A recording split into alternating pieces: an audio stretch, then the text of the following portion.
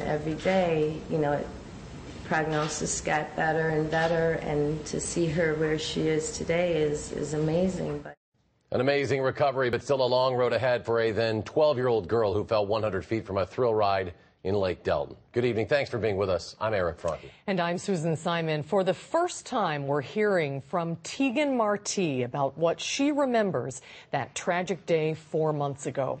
News 3's Marc Lovicott has been following the story ever since and joins us now with the latest. Mark. It's pretty remarkable what this little girl has been through over the last 4 months and how well she is doing now considering what happened. The Marti family says while they're happy with her progress, they'd be much happier if this never happened at all. Reach for that and put it in the middle.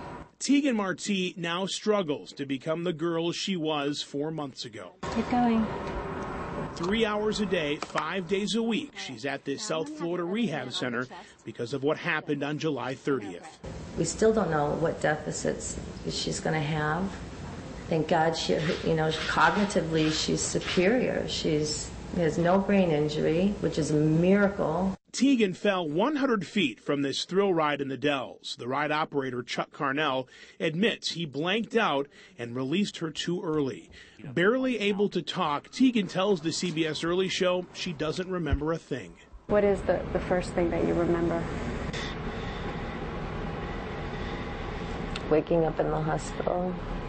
That was American Family Children's Hospital in Madison. She later was moved to a hospital in Florida and then went home just a few weeks ago. Her family says it's been a long road, but they know from what they've seen, their daughter will succeed. It's been tough, but she just wants to walk again. She wants to do things again. So I think she's focused on that as well.